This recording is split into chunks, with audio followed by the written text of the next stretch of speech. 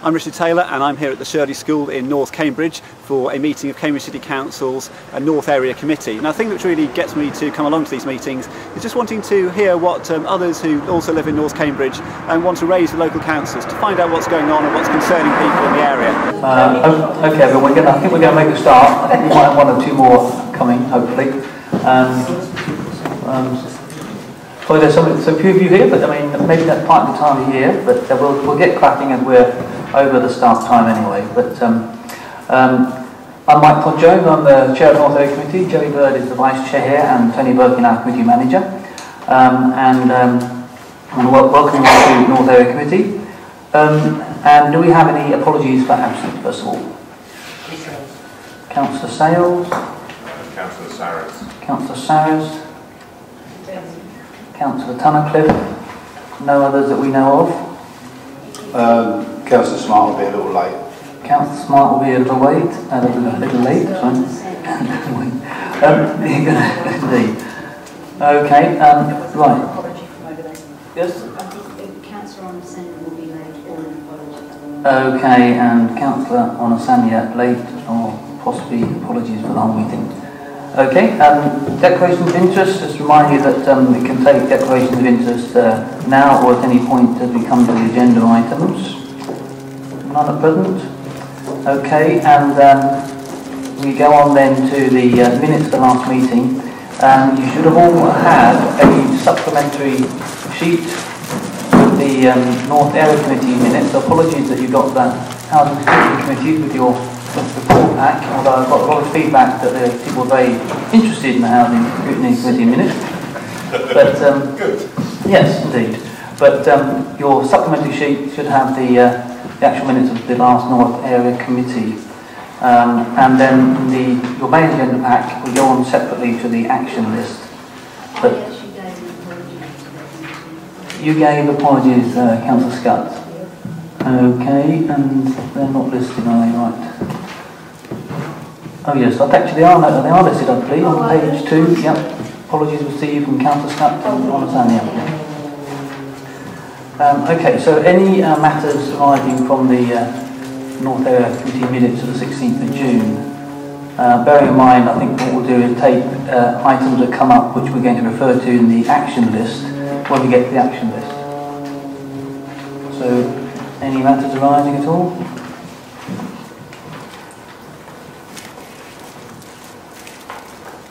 Oh, everyone happy? Okay, fine.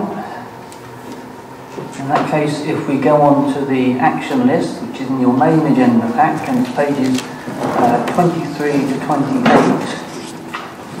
and I think as we've been doing quite successfully, we run through them item by item. So starting on page 23, and we also like to know whether this is an ongoing item, these items ongoing, or whether we can close them. But the first item is relating to trees on Milton Road. Is there any update on that? Councillor Riley? Yeah, the trees on Milton Road and Histon Road, those will now be dealt with through the city deal. So any replacement planting will have to bear that in mind, and I believe there's going to be a council consultation on Milton Road that's going to go through the city deal.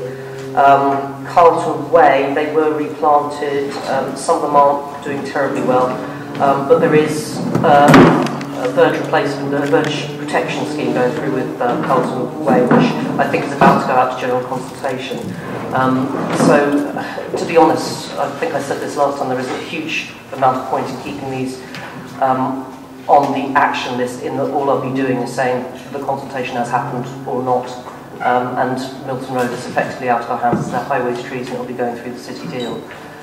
In a wider thing, if people do have continuing concerns about trees in general and how the city manages trees, we will be having a report coming to committee very, very shortly.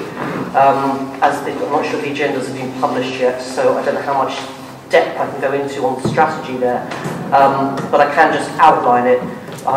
The county is ultimately responsible for all highways trees, anything on the footpath.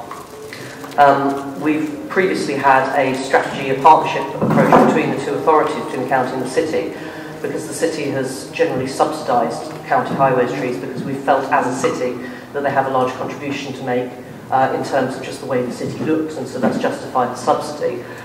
Whether we can afford to continue that subsidy is a different matter. At the moment, we don't have an agreement, a reverse agency agreement, in part because the county is going through its own highways reassessment. And so it looks unlikely that we're going to be able to re-establish a formal agreement in the near future, and certainly not before our own tree strategy comes to General Committee. So the approach at the moment is likely to be to continue to subsidise and to replace highways trees where they fail until the reverse agency agreement is negotiated. But the situation remains the same. The county are ultimately responsible for those trees. Okay, thank you, Councillor Riley. So I suggest that when we keep that aspect of the item on the list, but I think we have dealt with the other items, the more detailed items about specific trees in that item. So if we keep we might want to refer again to the tree strategy, so we'll keep that aspect of the item on the list. Okay, so the next item, which is also Councillor Riley, although I can also give an update on the Perthway play area, but anything further to add on the play areas? Absolutely. Put away. The play area installation of Perthway, I think, is now more or less complete. I'm sure you can update us a little bit further on that, Mike, because I know you've been very heavily involved in that. Chestnut Road is due to start on the 21st of September, should be completed by mid-October. At the last NAC, it was raised that there was a lack of disabled play equipment, and further changes have been made to the designs to ensure that there is disabled equipment in those plans. So that should be it for those now. They should be underway, so they can probably come off the action list as well. Yep, okay, yeah, and on the Perthway play area, I believe it's not yet ready for an official opening of any sort. I think it's just about installed. The last time I cycled past there was a couple of days ago. But we can keep it on this in terms of Chestnut Grove, I would have thought, just to ensure that is settled. Is that okay? Okay, and the next item is the item on the speed awareness course, and I can give an update on that, which Linda Kilkelly and Inspector Matt Johnson kindly provided, and that's to say that as of the 1st of September, speed awareness course providers in Bedfordshire, Cambridgeshire and Hertfordshire will be adding a 20 mph course to the suite that they offer. So that will now be available, and I would imagine that if someone wanted to, this is in anyone who has been regarding enforcement of breaking the 20 mph zone and speeding, they would be able to attend a course in Cambridge. That would be an option provided by the forces in Bedfordshire, Cambridgeshire and Hertfordshire. So we'll add that to the minutes. I'll give that to Tony. And I thought that item can then be closed and taken off the list. Anyone agree with that? Yep. Okay. Great. And moving on to the next item, which is overpay, page 25. And that's, well, it's down for Councillor Manning to give an update. 3 routes opposite Green End Road. No, Councillor Manning's apologies, but I don't know if anyone can give any further update on this. It's not been done. Okay. The last update in August was waiting for design from Scansca, but it's not yet done, so we'll keep that on the list for the next meeting. Moving on, then update on Mitchell's Corner development. We have apologies tonight from Polly Pluvius, and we have got a report that she circulated, which we'll take when we get to the main agenda item for this. But also just to say that the Mitchell's Corner master plan is coming to the next North Area Committee on the 19th of November at the Chester Community College, and we'll make sure that's well advertised. So that item stays on the agenda for the time being. The next item was Councillor Scott. That's the impact on Norton Road Library. Yeah, I actually have got a report on that. My advice is that it isn't possible. You see, the idea was to make, well, I'll start again.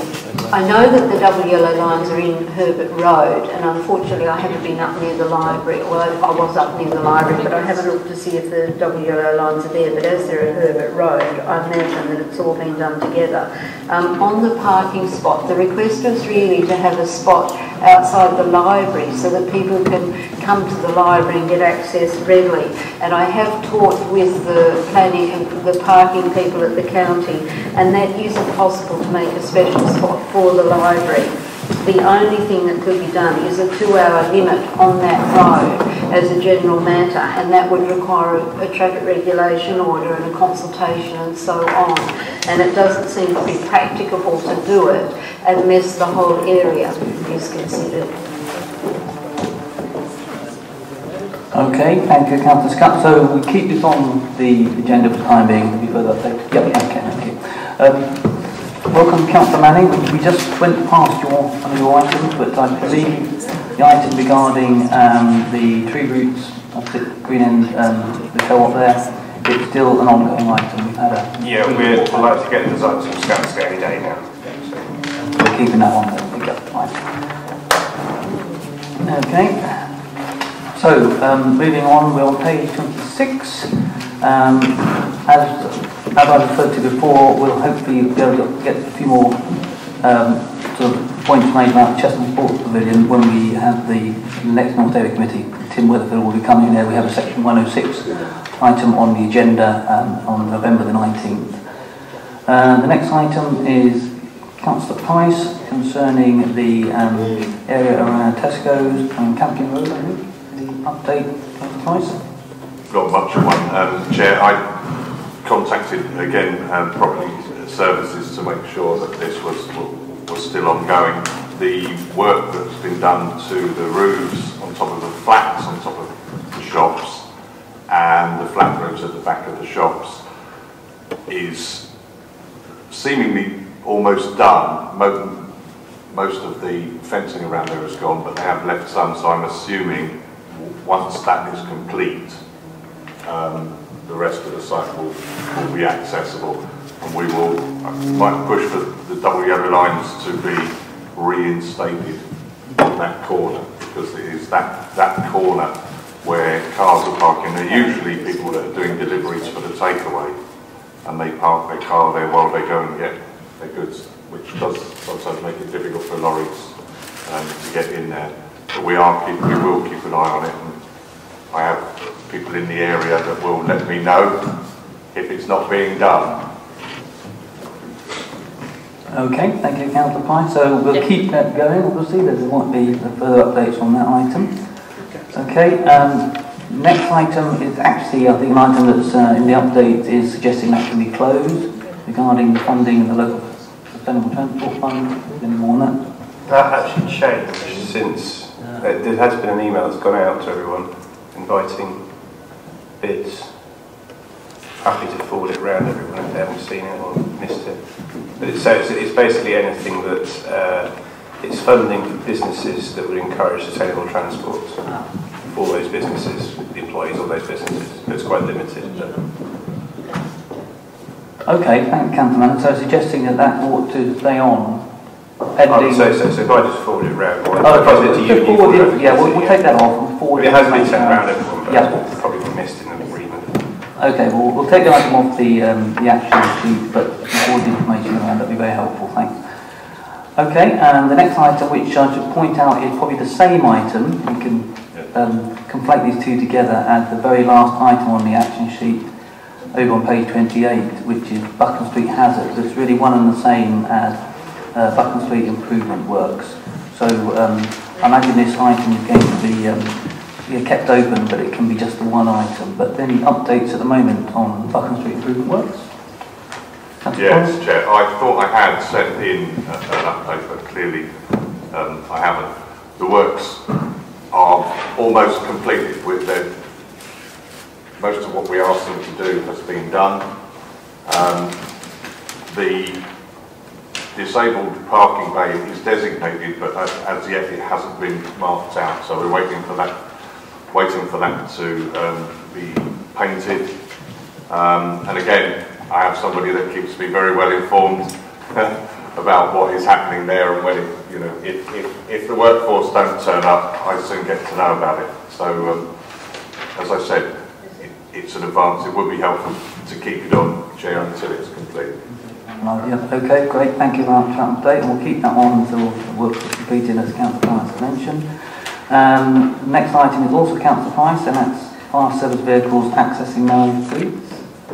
Anything to add on that? Yeah, I'm waiting for an update. I'm waiting for a reply to my email on that, Chair. Okay, so we'll keep that on for the time being. The next item is myself and Councillor Manning, and I think Councillor Manning agreed to take this forward in a follow-up meeting, which I think is still the situation. I did have had some discussions with officers, but it's entirely my fault we haven't had the meeting, so apologies, Chair, and I will make sure I do it for the next meeting. Okay, thank you. So we'll have keep that on, and we'll have hopefully a report back following a follow-up meeting at the next North Area Committee. And then we have the item on Campkin Road speed cushions. That was passed on to Councillor Onosanu, who's not here tonight. So we better just, I think that is still an ongoing item. Yep. Yes, Chair, I did pass it. When I passed them on, Councillor Onosanu was on holiday. So I have also passed that information on to the County Highways Department, and we're waiting to hear. They are aware of it, they know it needs doing, we're just waiting to hear when they've got the funding and when they will be able to do it. Okay, we'll keep that on for the time being. Next item is Councillor Riley, although we got quite a report back at the last meeting, and Alistair Wilson, Officer Concerned, also gave a brief report back to the last North Area Committee regarding the Centenary Field Programme. I don't know if there's anything to add to that, or whether that can be taken off. I think I've got a few extra details just about the criteria for such an agreement. It's quite complex. I'm happy to forward that to I think it was Michael Bond who asked the original question. I think fields and trusts are on previous programmes, and we actually did put fronting for rec forward. I don't think that was mentioned last time. So that's now known as the King George V playing field from the previous programme. The City Council could consider name changes to a range of open spaces, and there's the possibility of looking at the new open space at Clay Farm, but we don't actually have ownership of that yet. But it's certainly something that we're prepared to consider. Okay, so that sounds like we should stay on for the moment. We're going to have further updates on that or not? I'm not sure there are. There's something specific. Okay, and you'll liaise with Mr. Bond about. Yep. Okay, is that okay? I'm happy that it's been registered. Great. Okay, thank you, Mr. Bond. And over the page, well, it's sort of partly over the page, it's actually the item, again, it's for Councillor Onosanya, who's, apologies, not here tonight, but regarding the zebra crossing outside Tesco's at Camp Corella, and I believe that is resolved. Is that right, Councillor? Yes, happily to report that, Chair. Yes, that was passed to Councillor Onosanya at the same time as the last one, and as I said, she was on holiday, so I took it up with Highways Department straight away, and as you said, it's been done. We have a nice newly painted zebra crossing. Okay, excellent. That's what it's all about. So that can come off the list. Okay, thank you very much for that. Very helpful, and indeed, and thank you very much for the item on the minutes and the action list. Before we move on to the report, can I apologise for my late arrival? Half an hour doing 2 junctions on the A14. I'm very sorry, but I didn't see that coming. Maybe I should go. Okay, thank you, Councillor. Okay, so we move on to the open forum, and we have a number of questions submitted in advance, and this time I will take them in the order that they've been submitted. Yes, I know, which means Mr. Taylor goes first. And you've got 3 questions here, of which one I think is appropriate for another councillor to answer. One of them is about the use of North Area Committee regarding matters of significant public interest. For example, the new station and the parking issues around it, the business park access and the new bridge design. And as you probably noticed on the agenda pack, on I think it's page after the committee action list, page 29, we have all these items coming up at future North Area. We've got Network Rail again on the station, and that's coming up in January. The new bridge over the River Cam will also be looking at that North Area, and of course a number of these items we've tried to address at North Area Committee, something which I've been very keen on trying to encourage. So I hope that will continue. Rest assured, Mr. Taylor, we'll be trying to make it into a wider public forum and bring those items to North Area. Your second point was about the policing priorities and the specific roads where we wanted to set priorities at the last North Area, and again they are in the supplementary minutes on page, I think it's page 3. where in Arbury and West Chesterton, in terms of the West Chesterton end of Victoria Road, we set a priority for the police to enforce action against HGVs breaking the nighttime weight restriction. In East Chesterton, Green End and Fen Road, enforcement against drivers speeding there, and in King's Hedges, speed enforcement relating to Northwood Avenue, Camping Road and King's Hedges. So that's the question. I know you had a point about better data from the police, which if you'll have to bring that up again when we get to the policing item. And your third point was about the about Disney Fields. It's not entirely in agreement with the committee, but if there's any county councillors present who may wish to respond, but it's relating to registering the Disney Fields path as a right-of-way. Yeah, Councillor Manning? Well, I think Mr Taylor knows as much about this as anyone. I mean, the position is simply that there's still negotiation over a right-of-way that was never established as a right-of-way, if you like.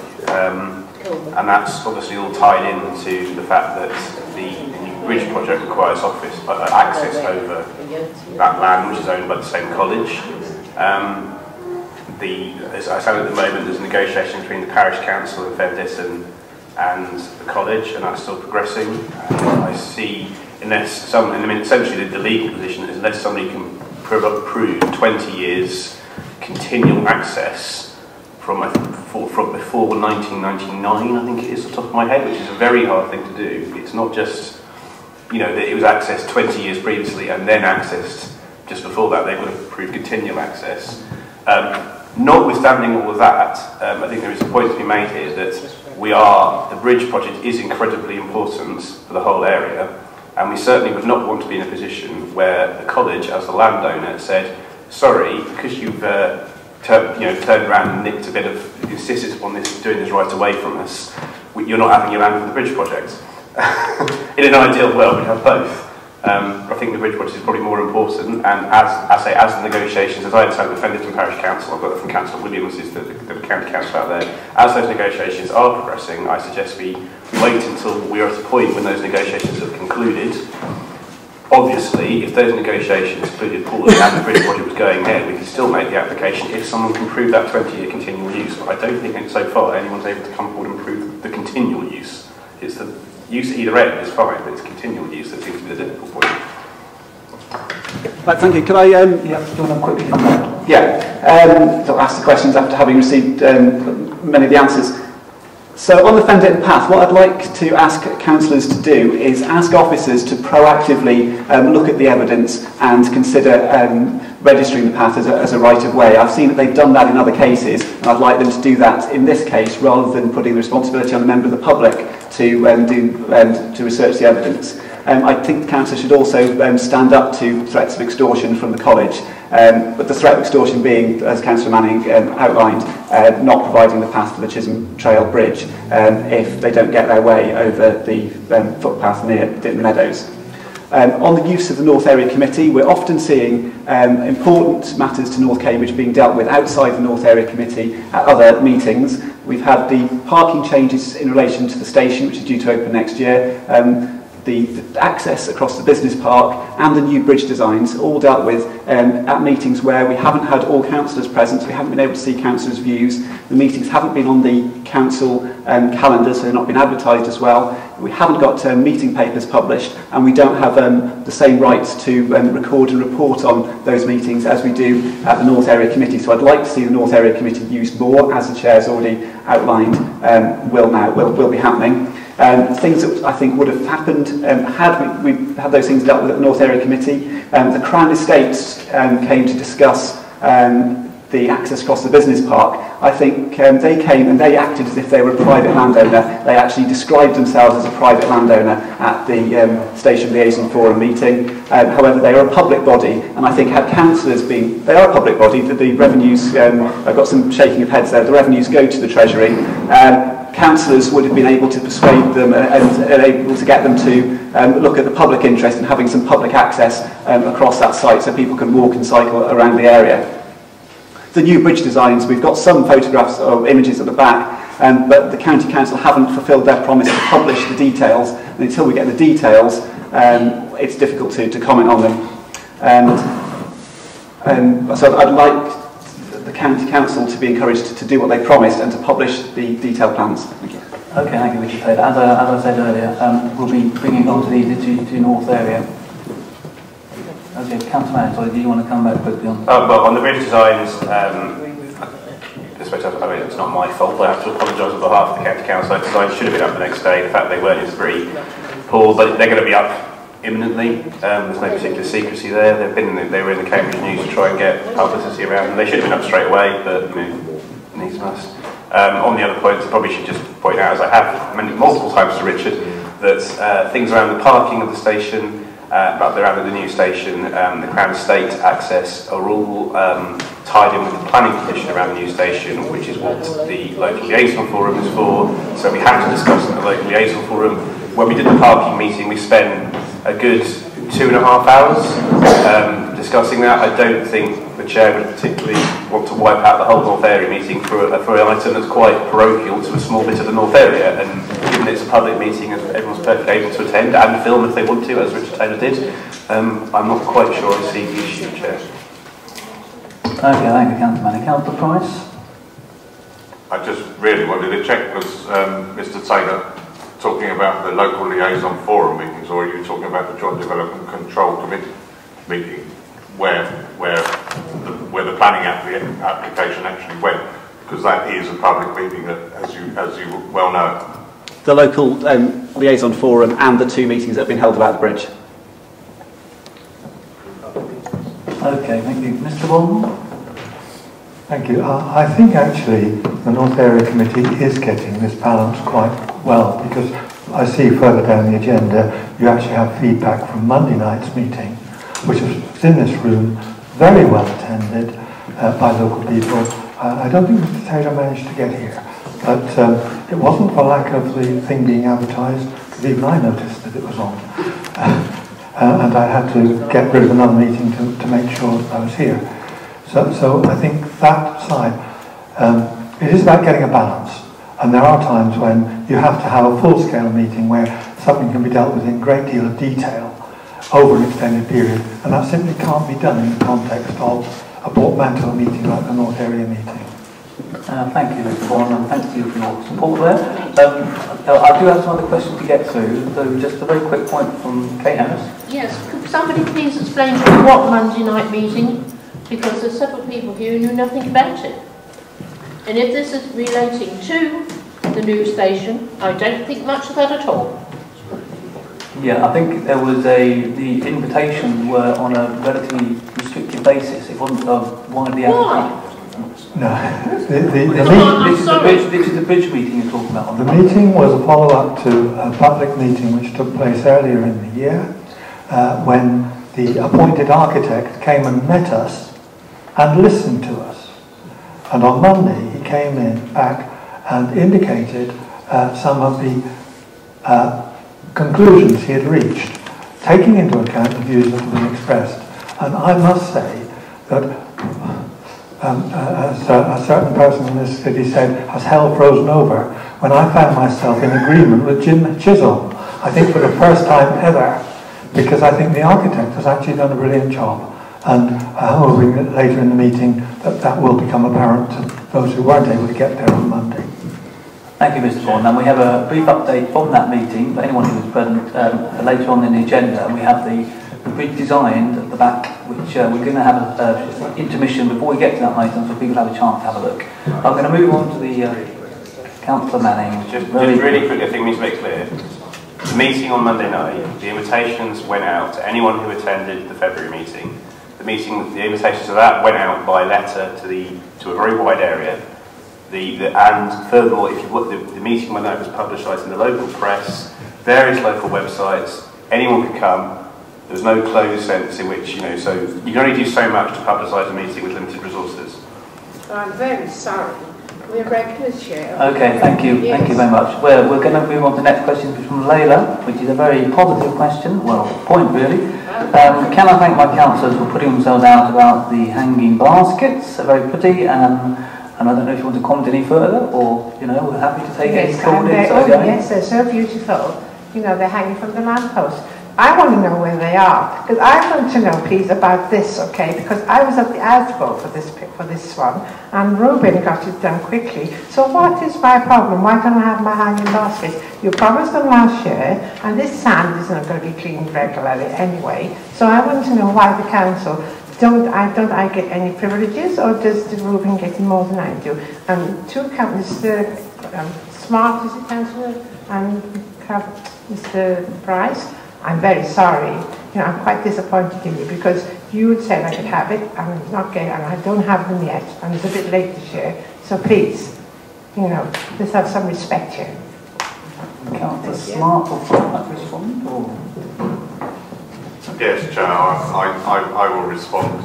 The hanging baskets were part of last year's agreed environmental improvement programme, and that programme for this year was held off because of the backlog of work, nothing to do with local councillors not getting the job done. Reuben hasn't got anything, that hasn't been done by Tesco's. That was part of the, which is later on in the agenda. The area around the shop was part of the clean-up, the blitz clean-up of King's Hedges. Nothing to do. The manager of the local Tesco may say that he asked for it and he got it, but I can assure you that it was part of that environmental improvement programme. Hopefully, Leyla, we will have your hanging baskets next year when that programme gets back underway. Can I just say, please, that Ruben did ask for it, because I was at the Asbo meeting, and he did ask for the sand. So don't tell me he didn't, because I was there, and I was there, and I can prove that. So please don't print pictures again to hurt my feelings, because that was rather hurtful. Thank you. Okay, thank you, Leyla. Your point will be taken into account, I'm sure. Thank you very much. The next question I've got is from relating to something we've already referred to, actually, and will be coming up again, I'm sure, and that's heavy goods vehicles breaking the nighttime weight restriction on Victoria Road, and what can members do to make sure that's observed. Gaynor, I don't know if you want to elaborate now, but we are going to be addressing this probably when we get to the police item. It's a current priority, and I suspect, I don't want to jump the gun with everyone, I suspect we'll be wanting to continue that as a priority. There'll be opportunity to say a little bit about it then. Is that okay? Yes, that's fine, Chair. Okay, thanks very much. And finally, I've got a question from Kay Harris, which relates to the speed cushions. Are these the ones we've already referred to, Kay? I believe they are, Mike. Okay. Basically, we've had the speed cushions, were first part of the first area to have the speed cushions. And they were around about 1992. Very little maintenance has been made. We've had one or two covered, and that's it. Basically, when they resurfaced the road, that does not extend to the cushion areas. So you've still got a bad piece of road.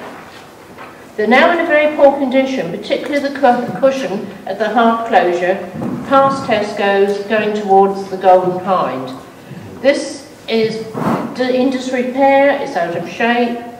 Due to the continued use of buses being forced to go into the middle of the cushion, which is due to the commercial part close to the area, because they have to move out of the way to get round and through the closure.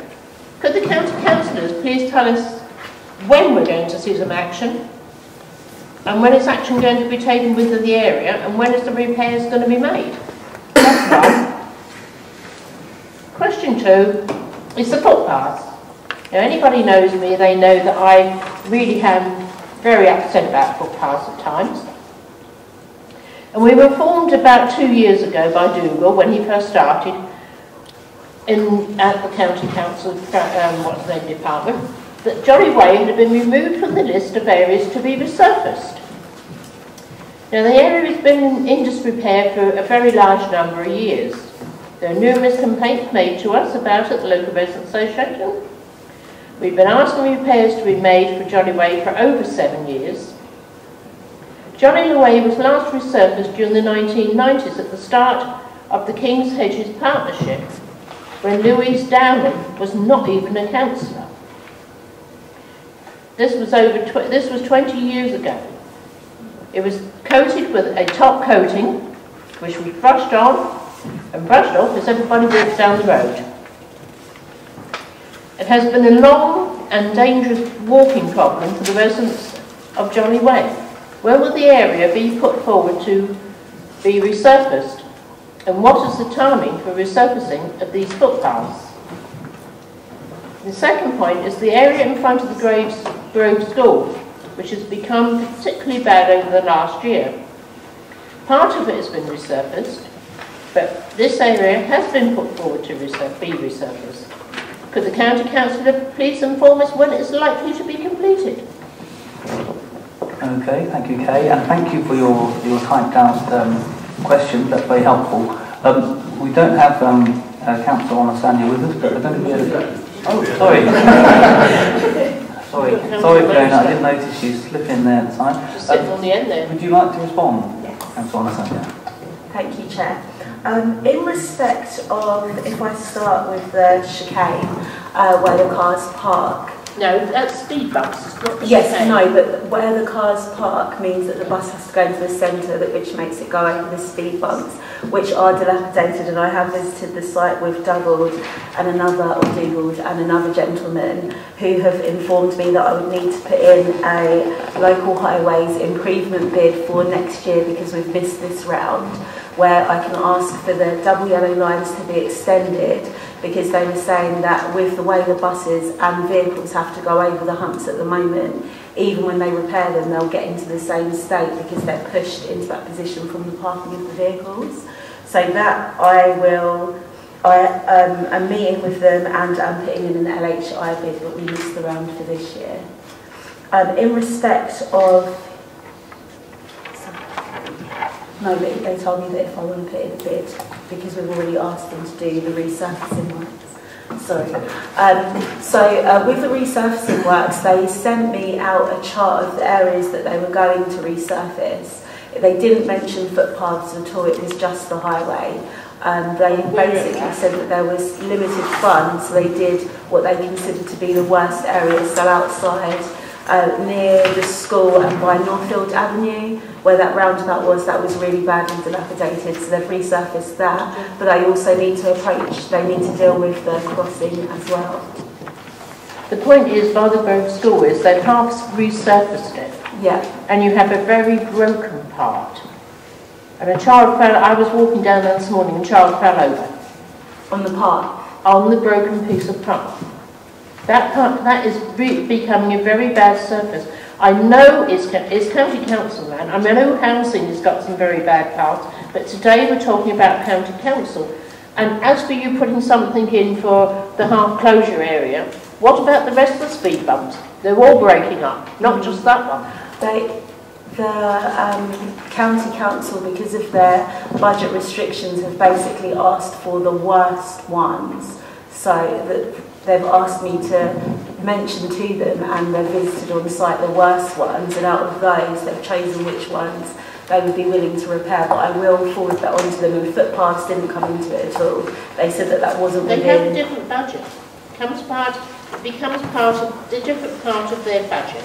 They have parts, they have road budgets, and on the side they have footpath budgets. But the highways budget, when I spoke to them, they said that it was only covering the roadways, which I did mention at the anti-social behaviour meeting. They said that footpaths would not be covered. And with footpaths to be repaired, they have to meet a certain criteria, so it depends. We know the criteria. Okay. I think rather than have a debate across the floor, I think Councillor Onosanya, I'm sure will explore this further and communicate directly with UK, on all those issues. Yeah, thank you very much for raising them. Okay, we have no other questions. I've got nothing else to provide in advance. Okay, thank you very much indeed for your contribution to the open forum. We move on to our next item, which is item 5, policing and safer neighbourhoods. It's actually pages 31 to 45 in your main agenda pack. And welcome Linda Kelly from the Safe Communities Partnership and Inspector Jason Ragg, who's not seen for a little while. We've had to, sorry, Sergeant, yes, of course. Matt Johnson has been, yes, I'm sure you'll be Inspector one day. Anyway, if you'd like to introduce the report, far away. Well, good evening everyone. I'm Sergeant Jason Ray. I did act up last summer, but it was a temporary thing. And I believe very much missed. I'll get straight into the current priorities and describe what we've done to address them. So the three current priorities are to continue the work against drug dealers, road safety, and there was particular emphasis in the road safety for issues on Victoria Road and HGVs, and finally to address antisocial behaviour on, it says here, Scotland Road and Green End Road. It was primarily on the junction of those two roads, colloquially called Grumpy's Corner because of Grumpy's pet shop. We had a large number of vehicles pulling up on a regular basis and drug use, etc, etc. I'll start with the combating drug dealing in the North area. So currently we've got 7 suspects on bail for offences relating to the supply of Class A drugs. The arrest locations include Northfields Avenue, Nuns Way, Marlwood Close, Garham's Lane and Anisbell Close. At the time of writing, we've got further partnership work ongoing, coordinated through the Cambridge Problem Solving Group, in relation to one of the addresses, or a particular address above, in order to prevent that address and its occupants being involved in the supply of Class A drugs locally. Many of the cases that we dealt with are complex and much background work necessary to achieve successful prosecutions. During March and April of 2015, the North Team officers oversaw 5 consecutive successful Crown Court cases, which, if you don't know what it's like getting a case to court in the first instance and then getting a successful result, that's some achievement. We had 5 weeks. Each of those weeks we had a drug dealing, a Class A drug dealing case at Cambridge Crown Court, and we were successful each time. We continue our support of Operation Hexham. That's a safeguarding operation where we're looking to treat local drug addicts and other vulnerable people as victims rather as part of the overall drug dealing operation, and prevent their houses being taken over by gangs, particularly from London, although we have groups from Liverpool as well who go into the city in order to supply Class A drugs. On the whole, we've utilised the same tactics that brought us continued success over the previous couple of years, albeit with the small team which we have, there is a limit to what we can achieve. The current situation is that we've noticed that dealers are becoming more careful in the way they conduct their business. So, for example, telephone work is one of the ways we achieve successful prosecutions. Is it not working? So telephone work is one of the ways we achieve successful prosecutions with texts, for example, saying, you know, I've got the best of both, you know, crack cocaine and heroin, and people responding or asking for drugs and the offer of supply being made. What tends to happen now is they ring a number down in London, do business down in London, and the person in London contacts the runner in Cambridge who goes out and supplies the drugs. So it's little changes to tactics which do make it harder for us to be successful in catching them and convicting them. Generally, the feedback we're getting from local users is positive. Recently, people have been stating it's hard to buy Class A drugs in the north of Cambridge, and there's a continued trend in a low level of acquisitive crime, so that's shoplifting and bike theft, which would seem to be a reflection of our success. I would recommend that we continue with this because of the situation with organised crime groups coming in from outside of Cambridge and the impact that it's having locally. I've named a number of locations where this drug dealing occurs. They tend to set up a spot for dealing, so it could be a set of garages or a bus stop or an underpass. And of course the activity then creates a very uncomfortable situation for local residents, and the drugs themselves are sort of feeding the crime. People are going into shops and shoplifting in order to get £10 so they can buy the next bag because they know it's on offer. Secondly, road safety. Addressing road safety issues in the north of Cambridge, in particular looking at speeding and HGVs on Victoria Road. So the action we've taken, and I would say, if you bear in mind, we are quite a small team of 7 PCSOs, and at the moment I have 2 police officers. I'm hoping to get a 3rd police officer back. So we are limited in the impact we can have on some of these matters. But overnight road closures and diversions on the A14 and M11 seem to have aggravated this situation over the last few months. A particular problem is with lorry drivers avoiding an entry diversion by travelling on Huntingdon Road, which has itself had issues with HGVs. Consequently, the details of offending drivers and vehicles have been obtained, and education work has been carried out with the drivers and some haulage companies. The initiative wasn't as effective as we hoped. This is going back to late spring, early summer, and therefore officers from the road policing unit were subsequently deployed, resulting in enforcement with over 50 drivers reported for traffic offences. So basically, the way we've addressed this, the problem was between 10 o'clock and 7 o'clock in the morning, which is when the restrictions are on, is we bid every morning at our management meetings for night shift officers to attend Victoria Road, and then ultimately we bid for the road policing unit, who are a centralised resource to come and do their stuff, which they have, and as you've just heard, quite a lot of penalties were achieved through their work. Officers and drivers have commented that whilst legally sufficient, the signage could be improved, and contact with the county's highways has been initiated on that front. Other aspects of our road safety work have included speed checks on the following roads: Fed Road, Arby Road, Scotland Road, Church Street and Milton Road. Locations have been selected on the basis of community concerns. And we've always followed up viable complaints about individual road users. Currently, we're pushing a scheme called Speedwatch, and one of my officers, PCSO Gary May, who's one of the 2 PCSOs for East Chesterton, he's working to assist in the setting up of 2 Speedwatch schemes in the north.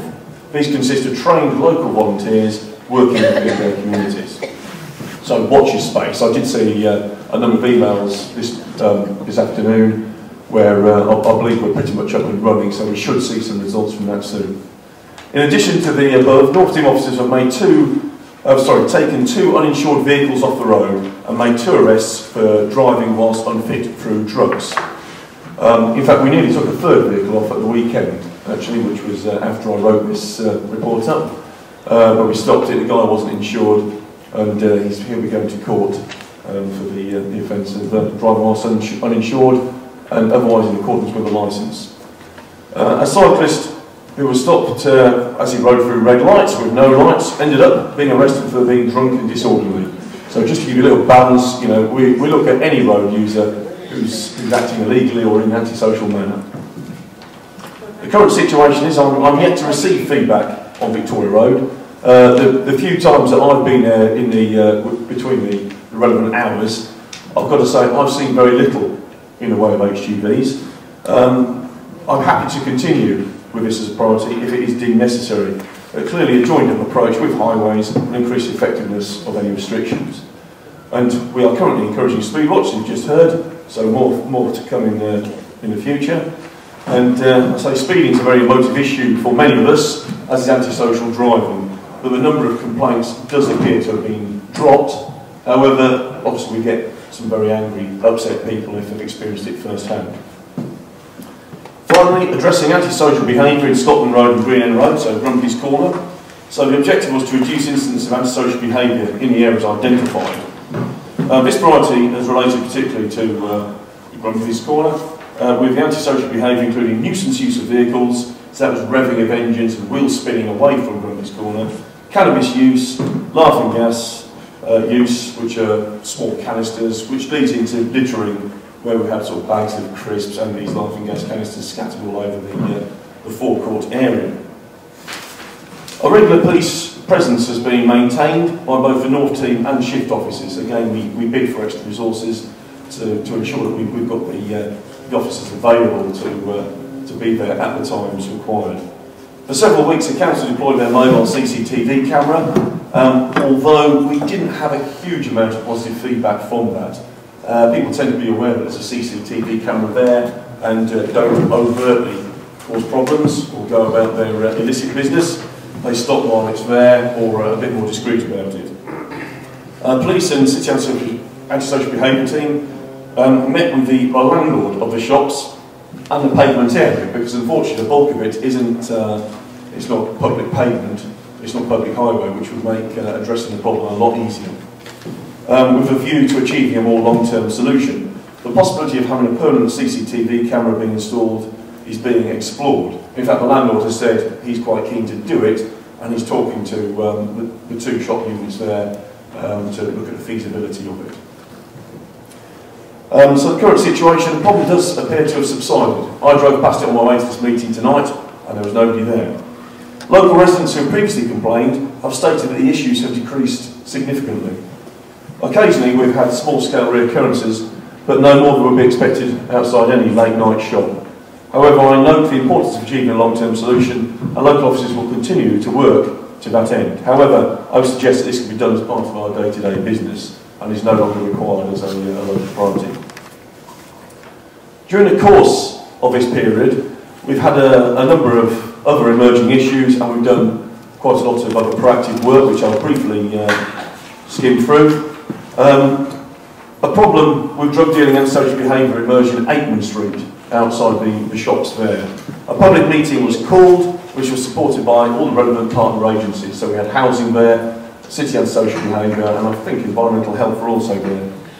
Extra patrols were mounted, and as a result of proportionate use of stop search powers and the number of arrests being made, at the time of writing, the issues do appear to have subsided. I've asked some of the original complainants what their feeling is, and it has been quite positive feedback.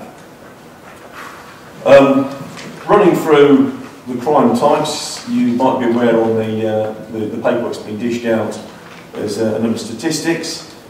So burglary dwelling, by comparison to the previous 5-month period, burglary dwelling seen an overall increase of 11 more offences.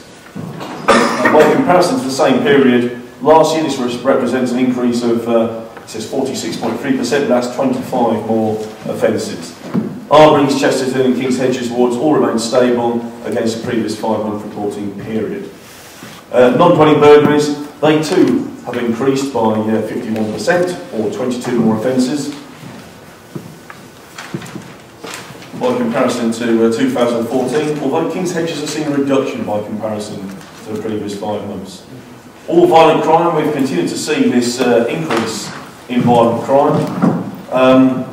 So you see there, against the previous 5-month period, it's gone up by 63 more offences, and 89 more offences by comparison to 2014. Robbery, that has dropped by the impressive sounding 100%, which to put it into context is 6 fewer offences.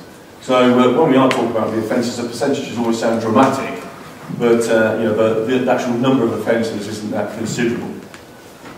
Theft of motor vehicle, this has gone up by, I've got to quote you this, 333%, which is 20 more offences than the previous period. There is a reason for that. We've had a trend in thefts of performance motor vehicles, with people breaking into houses to get the keys to these vehicles and then stealing the vehicle. There's been a couple of groups who've been going out of their way to do this. So that is why the figure has been pushed up so much. Theft from motor vehicle, there's been a reduction in that. This is part of the acquisitive crime that I discussed when talking about our success with addressing Class A drug dealing. Theft of pedal cycle, that's also been significantly reduced. 22% there, that's 28 fewer offences. Total crime, there's been an overall increase of 8.3%. Antisocial behaviour, there's been a slight increase of 12.7%. That pretty much concludes my presentation of the paperwork which has been made available prior to this meeting. I'm now happy to accept any questions. Okay, thank you very much, Jason. Can I take the first comment from Gaynor? She raised the question earlier in the open forum, and that was something you referred to, which is was an ongoing priority and related to Victoria Road. And Gaynor, do you want to add to what Jason Langer said? Yes, thank you very much. Our issue is not necessarily speeding in Victoria Road, it's the lorries breaking the time limit. Because we really noticed them because the whole house shakes. Not to mention the noise because the road is quieter at that time of night. I'm often working late and I've heard them go past at 22, 1:30. I was cycling up Victoria Road at 10:20 and then as the lorry went past me about 6 weeks ago. That's the only time I've seen one where I've actually been able to identify it. I appreciate the restrictions you're under in terms of resources, but surely is there not a way that technology can help us here? I was thinking along the lines of a CCTV camera being put at the bottom of Victoria Road, perhaps attached to staples that would be looking up and seeing vehicles coming down, that could actually record the time and the registration number, and then you'd have a chance of, prosecuting these companies and the drivers with the evidence on the CCTV or the camera recording. Is that not possible? Yeah, absolutely. It's something we've actually discussed as a means forward. I mean, I'm not sure exactly how to gauge the success of what we've done thus far, because we have done quite a lot of work. But in terms of feedback, we've received very little, apart from obviously hearing you speak now. Yeah, I did email once on the back of an ECOPS message, and I've also been in touch with Paul Sales, our county councillor, once in an email where I'd actually taken a log. I was working late a couple of nights in a row, and I sent him the times of when the lorries were going past. Obviously, there's been an issue with the A14 and M11, which I think is, as I said, is aggravated. It's been happening long before that work started, and it's still carrying on now the junctions are open.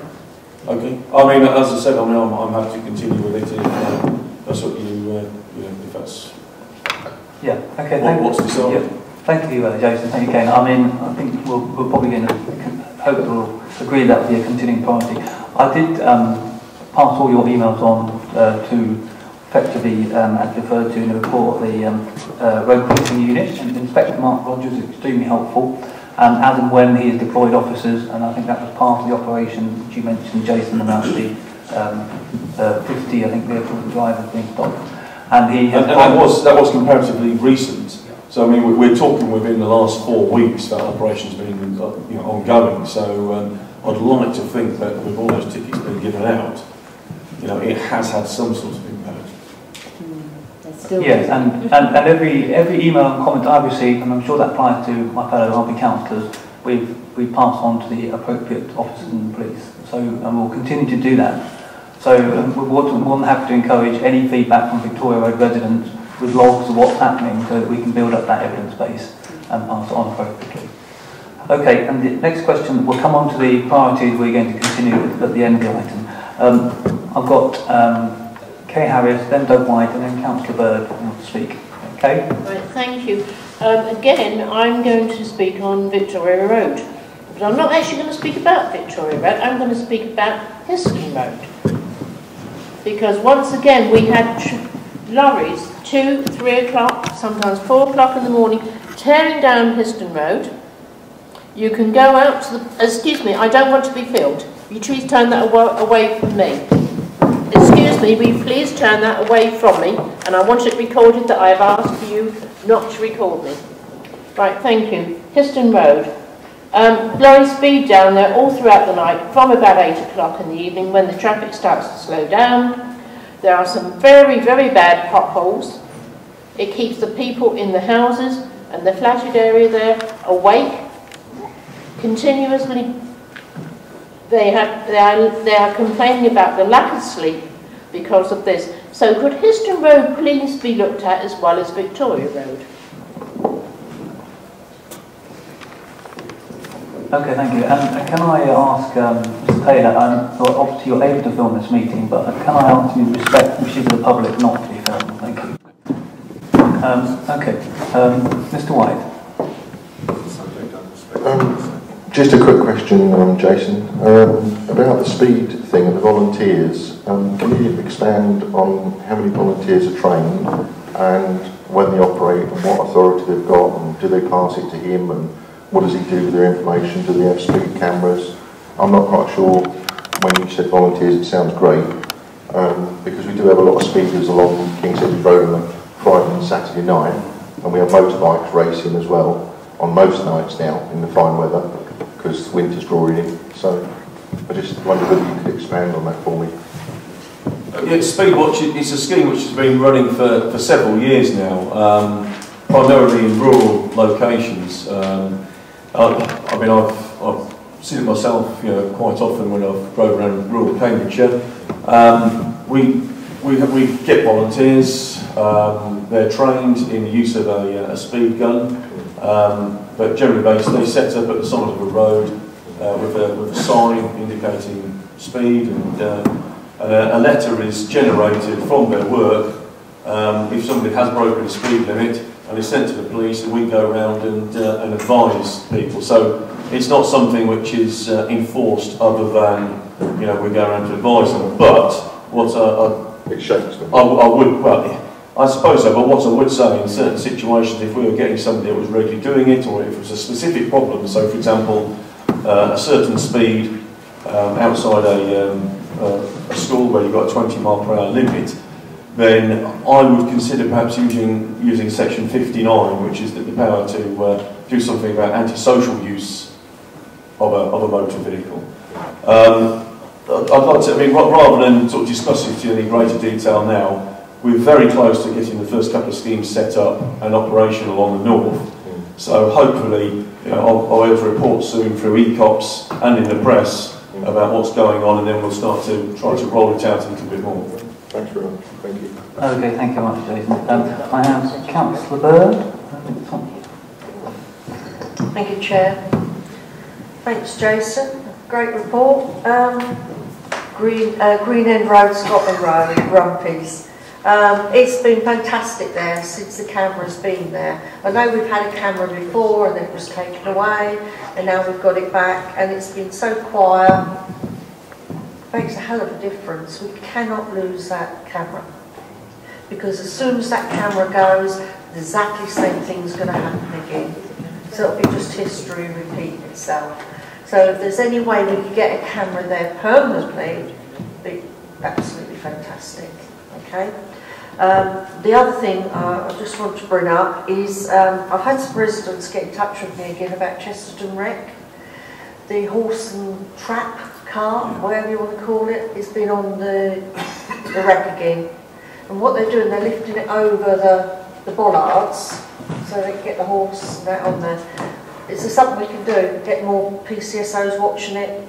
Because the kids were there. There was 20 to 30 kids there on the 9th of September, and it was Chesterton Eagles training football team, and that came along, and that was going around in a circle. And the parents were worried if any of the kids were to run away, try and get to the horse or something. So it's danger as well. I mean, if it's possible for you to, because I mean, I haven't really heard much about it recently. I mean, if you could perhaps collate that information, give us something specific, a time, then I'm sure we can do something about it. Fantastic, thanks. Okay, thank you, Jason. I've got councillors, just to remind everyone, councillors Scott, Manning, Austin, and then Smart, and I've also got Richard Taylor as indicated. So, Councillor Scott. Thank you. Yes, thank you for all the work that you and your colleagues have been doing, Constable Ragg. I've got two matters, Bateson Road and Arbury Road. Residents have been in touch with me in Bateson Road concerned about the possibility of drug dealing in that garden, the children's area, so it would be appreciated if regular runarounds could be done just to keep an eye on that area. Can I say, yes we do. I mean, we're always in that area. It's the same group that were outside Avon Street shops. Oh, good, thanks. Well, I'll let them know that that's happening. They'll appreciate it. And the second one, Arbury Road, that's about speeding.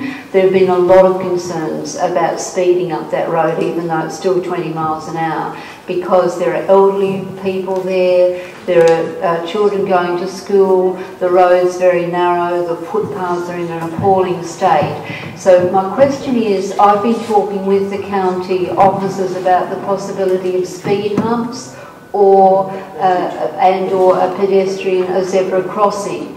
Now, if it were possible, a zebra crossing would cost 15,000, but if it were possible to have one, my question is, where do you think it should be located? I mean, I selfishly want it in the West Chesterton part of Arbury Road, but is there an area where you think that it would be most appropriate to have it in Arbury Road, where it would do the best thing? And would that be effective, do you think, or is it better to go for speed humps? What's the best approach? Well, I mean, I think the area which is most vulnerable is obviously where you've got the crossing from the school and the doctor's surgery going across to Arbury Court. I mean, they're the sort of centres of population that people are traversing between. It's a difficult one. Yeah, maybe like I say, a proper pedestrian crossing with the black and white markings on the road would have a visual impact and encourage people to slow down. There's a chicane there already. I'm just trying to think what other traffic calming measures are on Arbury Road, because it's quite narrow as it gets into West Chesterton, isn't it? And parked cars at side tend to restrict speeding a little bit.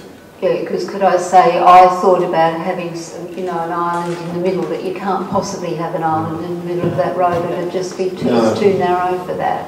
I mean, I've got to say, I've been cycling to and from work quite a lot recently. I've been cycling up and down Arbury Road as part of that. And, I haven't found the traffic, because it is so narrow. I think once you've got a cycle there, then people can't come past full stop anyway. So I haven't found it too bad from my own experience. But I appreciate that. Like, the problem with these sort of issues is, with the greatest respect, I suppose if you hear one HGV roll up and down Victoria Road once a night, then it sounds terrible if you're hearing that on a regular basis because you live in Victoria Road. And it's the same if you're up and down or you live on Arbury Road and you see one or two speeding cars. I mean, it gives you that perspective. We stop an awful lot of speeding cars, and it's difficult to keep talking about let's add more traffic calming measures. But yeah, I think a Pelican crossing, something like that, might benefit the area between the school and the shops. I'll just conclude really quickly by saying I'll let the residents know that you are being vigilant up there, and I should emphasise to my colleagues from Arbury and King's Hedges that I'd be happy to support a pedestrian crossing anywhere up the road where it can be useful. So thanks. Okay, thank you much. Yes, that's something we can look at with highway perhaps. Councillor Manning. Thank you, Chair. Thank you for the work on Victoria Road. If only because I never want to see a picture of Councillor O'Reilly in her 90 in the Cambridge News again. The horse and trap I was also going to bring up. I can also forward you some reports from residents that have said that seems to have started again, although it did stop for a while and they were lifting it over before, so I don't know quite why it stopped for a bit, maybe using the same technique. I do think it's possibly one for the Chair and it's possibly one for us as council as much as Jason, but there is a bit of a discrepancy, I think, in the report. Far be it for me to sound like Mr Taylor, but there is a bit of a discrepancy in the report which starts by saying it would focus on 4 named roads, and then the report doesn't say which those roads were. Now, whether that was a breakdown, well, they're not the roads that are mentioned in the report, because certainly Church Street wasn't one of those roads. So I'm not saying something we should. It's just a sort of we do this again. We probably need to address it because it does give a slight disjoint. It's not really criticism of anyone in particular. It's just it probably looks a bit like we're not talking, and I'm sure we all are. And there are good reasons for all of it. So it's more of a comment than anything. So. Okay. Well, thanks so much. I mean, we'll come back to the discussing a priority which may include the specific roads and those you want to identify, please to take forward. Councillor Austin. 3 things which I hope are relatively quick. One, just picking up on Arbury Road. One of the things I've had reported, which I'm not sure I've ever mentioned before, is people living in Orchard Road are, when it's very busy in the mornings on Arbury Road, cars are turning into Lees Road and going round Orchard Road and back that way and actually speeding round those streets. I don't know whether you've had a look round there at all, but it's probably worth a look, just seeing the behaviours of those motorists. That's one thing. The other thing that did alarm me a bit with the stats that are here is it's West Chesterton that seems to be suffering. You know, good news on things being down, but certainly in West Chesterton everything was up other than violent crime. And I think it was with the bicycle thefts and the thefts from dwellings was about 30% of your total. So I'd be really keen for that to be looked at and see what the issues on that are. And the third thing was on the drugs area that I am concerned about, because I'm hearing, you know, it's great that you seem to be stopping some of the things at source, but it appears that younger kids, and by that I mean sort of 14-year-olds upwards, are being approached and know about ready access to drugs. And I just wonder what responsibility the police takes with working with the schools, children, whether that is part of the overall package, the prevention. The Lanes Road thing, I wasn't aware of it until a couple of days ago when a car we were kind of interested in, because of its nature of its driving, came off Arbury Road, and we met it again on Milton Road. It was an old lady driving, but clearly the speed she must have done to get round there to so quickly. So yeah, I'll start paying a bit more attention to that. Your second question, sorry, was the West Chesterton. Why has it all gone up? Yeah.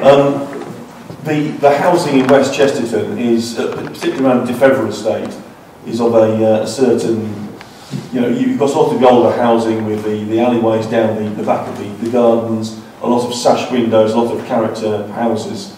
Going back to when I first joined the police in Cambridge, they used to call that area along the sort of Carlisle Road estate the triangle, the burglary triangle in Cambridge, because of the nature of the houses and the fact you've got lots of high walls, so it was good cover to get to the back of properties. There's a lot of quite a reasonable amount of wealth in West Chesterton as well, so that has attracted a lot of the crime that you've just described. We've had a number of gangs. You know, unfortunately, you know, the figures we're talking about, as I say, when you look at them, we're talking about 20 and 30 over a period of several months. So it's not as if we've talked about the figures and the percentages, 330%, etc., which sound crazy when it's just a rise of 20 crimes. We had a couple of gangs form up where people have come out of prison at the same sort of time. We've got that group dynamic, and I say it time and time again. You just need one individual to come out and go on a spree driven by generally Class A drugs, and it skews all the figures. We've been quite successful in catching and arresting a number of people recently. A number of them have got bail conditions. A couple of them are on remand at the moment. So I would hope that we're going to see that figure drop over the next period. Over the summer, because of the warm weather, we tend to get lots of opportunist events as well, where people have left windows open and forgotten to close them. But of course, as we run up to Christmas and the nights start getting darker, particularly after the clocks go back, we then get people, the burglaries between sort of like 4 o'clock and 6 o'clock when it's dark and working people are still out and about. But yeah, that's something which we need to look closely at. And I was looking myself at the figures of domestic burglary and non-dwelling burglary in West Chester this afternoon, and certain streets really have been hit. I mean, I think the Kimberley Road has been an example of that. Okay, thank you, Jason. I'm sure. And so, sorry, for kids. Yes, we do education in the schools. We've got an officer that goes out specifically and speaks to schools about things like this. We don't. I've got to say, I mean, we spend a huge amount of time looking at the Class A drug market, the users and the dealers, because it is everywhere. I mean, that's the kind of foundation for a huge amount of crime and antisocial behaviour in Cambridge, and we don't see a huge amount of young kids involved in it at the moment. Every now and again we get a whisper that certain groups of youths are starting to supply Class A drugs or have got involved, but I can't say in my experience that I've come across it as a massive problem. But of course it is something we're very aware of. I mean, Operation Hexham, which I've discussed, is a safeguarding operation. All the time now, our priority is safeguarding, looking after the vulnerable, looking after young people. Okay, thank you. I'm well over until over time, but I think there's been very important questions being asked. But I have got Councillor Smart, Richard Taylor, Councillor Pitt and Councillor Perry, and then we do need to go on to look at the ongoing priorities we want to say. Councillor Smart. Be brief. Thanks very much for the report, Sergeant Ragg, and especially keen to hear about the Operation Hexham, supporting drug users, it's good. And for the 5 arrests in a row, that's good too. I just wanted to talk about on page 35 about the speed checks. So I remember in a few meetings ago that King's Edges Road was one of the ones that I mentioned residents had been speaking about lot speeding on King's Edges Road, and that's not one of the ones there. I mean, I certainly know Arby Road and Milton Road are problems, but I don't know why King's Edges Road isn't in that list. So be keen to have that there, really.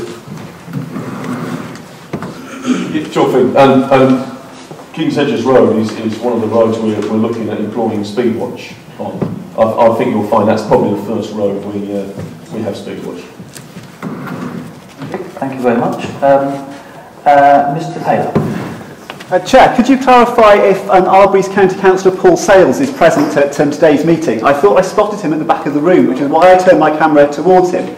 He was mentioned during the item discussing Victoria Road, and as correspondence with him was mentioned and a number of his constituents are here, I thought it was right to try and report how he was performing this evening, holding the police to account for the priority set.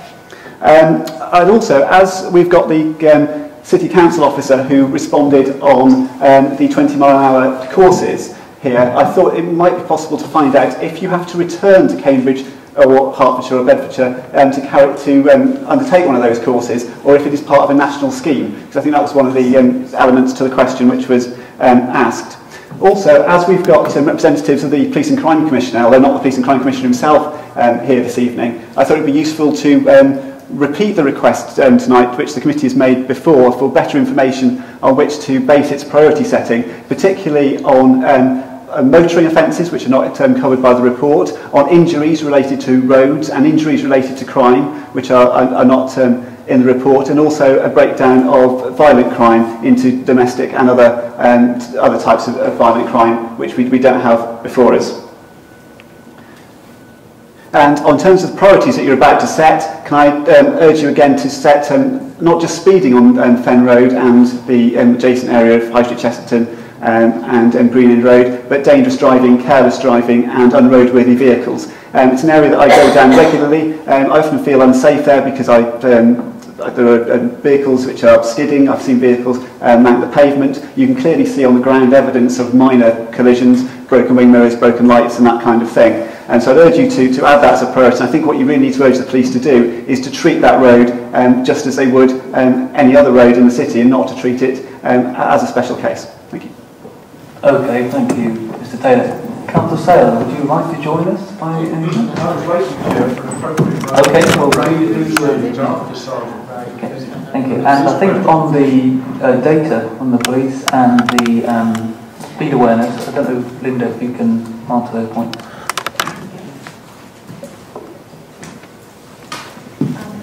I responded to chairs and vice chairs because we've done quite a lot of work looking into whether we can break the data down further at ward level. We can't do it at the moment. We don't have the resources to do it. It would have to be done manually. We would have to actually have somebody employed to be doing it consistently. What we're trying to do is look into a different arrangement with the crime research team up at the county. We won't be able to do that till next year. We have an agreement with them this year, and we've got all the work out of them that we've been able to pay for.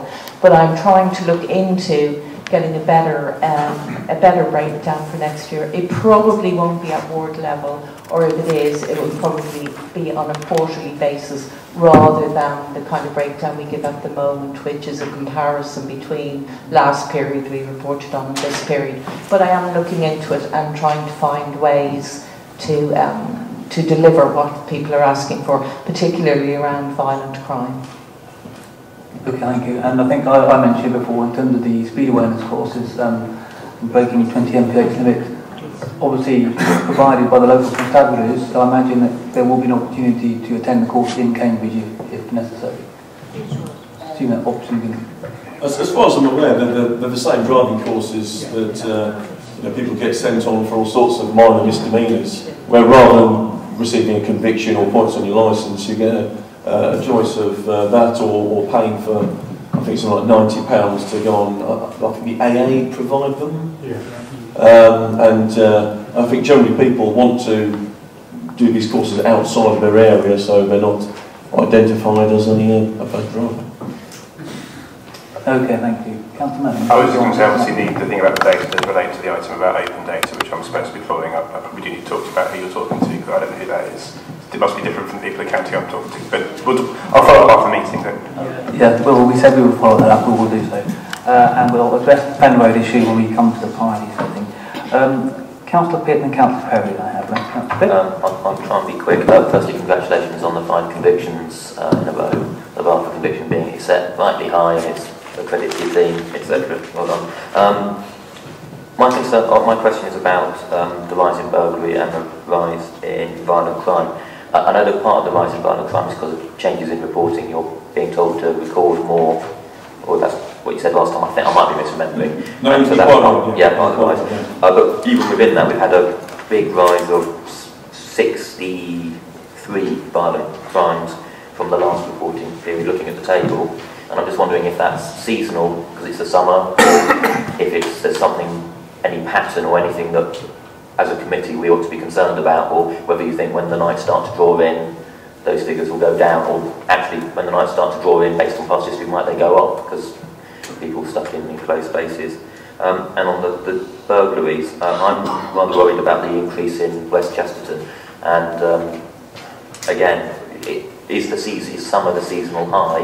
We don't expect this to fall off when people go back to school and college and other things, or is it going to go up because it's darker and thus easier to gain access? What's the pattern?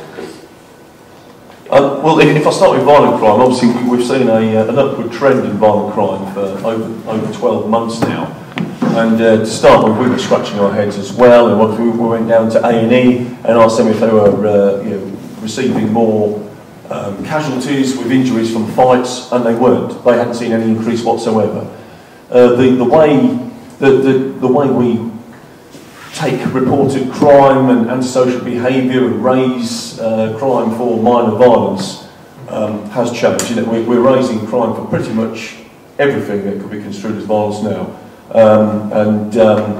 For example, the way we work internally on that is the control room will follow up an officer's decision and chase them potentially if they feel that a crime on probability has occurred and should be raised. I've fallen foul of this myself, where there'd been a drunken argument, not involving me. I sent one guy on his way, but because when incident he called in, one guy said, he pushed me. He came back to me as an email saying we need to raise a crime for common assault. So something which I guess most of us would say, it's not worth it, but we're raising crime for that now. I can only assume that's the continued trend upwards, because robbery I would expect to go up over summer, and you might recall the last couple of years we've done extra patrols around green areas because of the flood of foreign students that come in over the summer. They tend to get targeted by gangs of youths, and we do get an increase in robberies over the summer. But the fact that they've been split in half, albeit only 6 offences down, that would suggest that it's not wholesale violence that's going up, it's the more minor stuff that we're recording more, rather than anything to be unduly worried about. But obviously that have to plateau at some point. So I'd be interested to see what goes on, as we enter a new sort of winter period. In terms of burglaries, as already said, particularly hot weather means people leave windows open, and we get a lot of opportunist offences. And as I said, we've had, unfortunately, a number of people come out of prison at the same sort of time, and hopefully are all on the verge of going back to prison again now, who would cause a complete skew in the figures. I mean, I'll just mention about West Chesterton. You know, we tend to get a rise in burglary again when the clocks go back, and we get a kind of that period of darkness between 4 and 6 o'clock when working people aren't at home, but you've got the cover of darkness. So, we'll see. Okay, thank you, Jason. Councillor Perry. Just trying to briefly sort of roll in a few comments into one. One is just to register my support for the continual monitoring of HGVs on Victoria and Histon, but also to say that in regards to drugs education in the local schools particularly, if anyone's concerned about that, they can of course phone the local school to see what they're doing, and we've in my school have found the support of the PCSOs really helpful in terms of working with our students who come from sort of a wide range of areas around Cambridge. So thank you. Okay. If I could just follow on from there, that's quite an important point, is that we've begun to have much more of a presence at our local schools, particularly the secondary level schools, where we're spending a considerable amount of time each week, particularly at arrival time and going home time, availing ourselves to parents and pupils, so hopefully nipping a lot of problems in the bud. And that's quite a recent development. It was something which was trialled up in Peterborough over the last couple of years, so we should hopefully that should bear fruit. Okay, thank you, Jane. I think we've got a brief point from Councillor Price, and then very briefly Mr. Bond, and then I think we have to go on to priorities. Thank you, Chair. Yes, given that the heading of this is police and safer neighbourhoods, I do want to raise the issue of Mr. Taylor earlier on refusing to accede to a member of the public's wishes not to be filmed whilst addressing this meeting. We as councillors know that we're here and you can film us. That's what we are here for. You do not know, Mr. Taylor, that any of the people in this room are not victims of domestic violence, that they are not reporting a crime for which there may very well be repercussions when your video appears on YouTube.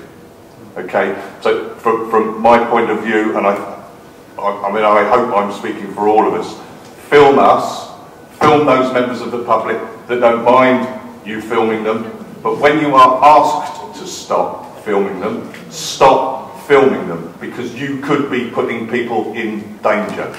And I think I can't stress that highly enough. You need to stop and grow up. Thank you. You can take mine off then. Okay. Thank you, Councillor Price. Mr. Bond. Yeah, I've been pondering the trotting cart, and what has happened is when there were some changes done on the pavement at the end of the cycle path that leads onto Elizabeth Way, the steel fence that had previously been right across the debouchement onto Elizabeth Way was removed. And clearly what he can now do, what he couldn't do before, is trot in off of Elizabeth Way, off the carriageway, and then let his horse go through between the bollards, which I asked to be put in because it was obvious when they weren't there to start with that he would be using that as an access. But clearly, because there is no physical barrier to stop him getting off Elizabeth Way onto that section, he now has time and space to do this lark of trotting the horse through and lifting the wheels over. So I think this is a matter really for the County Council to deal with, or perhaps rather than a specific police matter. But I certainly know that Alistair Wilson is very concerned about it, because there should be no horses or other livestock on the wreck. Thank you, Mr. Bond. The point was noted earlier by Councillor Bird and also Councillor Manning, so I'm sure our councillors will also take on your point from the county perspective and the city council perspective. Okay, I think we must move on to the priorities. If we go into the page on the main report, page 42, we have a recommendation from the police, which I'm sure we all want to support, as Jason has outlined, which is to continue to disrupt the supply of Class A drugs. And we have, I think we usually tend to have 3 priorities, so I'm happy to take certainly a second, but perhaps a third, but I would certainly recommend from the course of the discussion that we continue the priority on the roads we've been discussing. And I've got to remind everyone on pages 3 and 4 of the supplementary report with the minutes, what we agreed in terms of specific roads at the last meeting was that the Arbury were looking at the Victoria Road and continuing enforcement against lorries breaking nighttime weight restriction. In East Chesterton, Green End Road and Fen Road, enforcement against driving, speeding and dangerous driving, Mr Taylor, so I hope to include your point about Fen Road antisocial driving. In West Chesterton, Victoria Road, the West Chesterton section, also related to action against lorries breaking the nighttime weight restriction. And in King's Hedges Road, speed enforcement related to Northwood Avenue, Campkin Road and King's Hedges Road. Unless anyone wants to supplement that, Councillor Smart, that includes King's Hedges Road, so I know Jason's mentioned speed, that would be one of the priorities in King's Hedges Road. Could I just say that when we're picking these priorities, and somebody mentions a priority like Victoria Road, that's something we can handle. We're a small team, obviously we bid for extra resources, but then we say, well, let's have 3, and then one of those, let's create about 10 subsections beneath that. Unfortunately, that doesn't do us any favours. We're quite a small team, we're a local policing team. When the problem arose in Avon Street, Darwin Drive, clearly there was an issue there, clearly it needed some police focus, it wasn't one of the priorities, it took quite considerable time and resources for us to arrange the meetings, meet complainants, gather evidence, do the work on the ground, stopping people, arresting people, dealing with the paperwork, the bureaucracy that follows from that. And I think we successfully dealt with that within a few weeks. But we can't simply just take on, I appreciate everybody's got a different perspective on what they'd like, but I think we need to select specific things that we can have impact on. Otherwise, it's going to water down what we can actually achieve. And then people are going to come here and be unhappy because we haven't named King's Hedges Road in the work that we've done.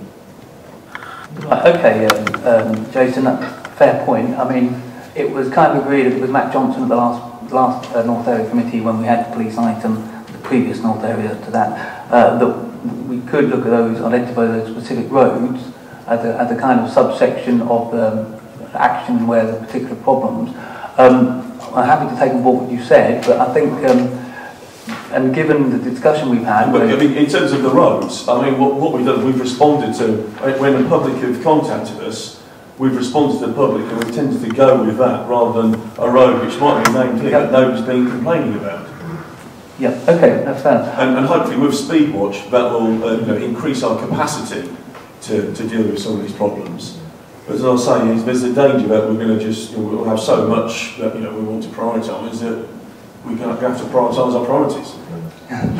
Yeah, we don't want to do that. Yeah, Councillor Manning, yeah, just in response to Jason's point, I think it's almost like I want to reassure him that if we did set something like this and there was a report that came back next time that said you set these 4 priorities, we simply didn't have the resource to cover these 4 things, I think that would be completely acceptable for you to bring back to the committee, because then that's a political question. It's not a question for you. If you're coming to us and saying, we as the local representatives have got 4 things we want you to do, these 4 roads, and you come back to us and said, operationally you couldn't do all 4, so you use your judgment and picked whatever subset of those roads, it isn't up for us to put complete pressure on the Police and Crime Commissioner to give you the resources you need to do your job.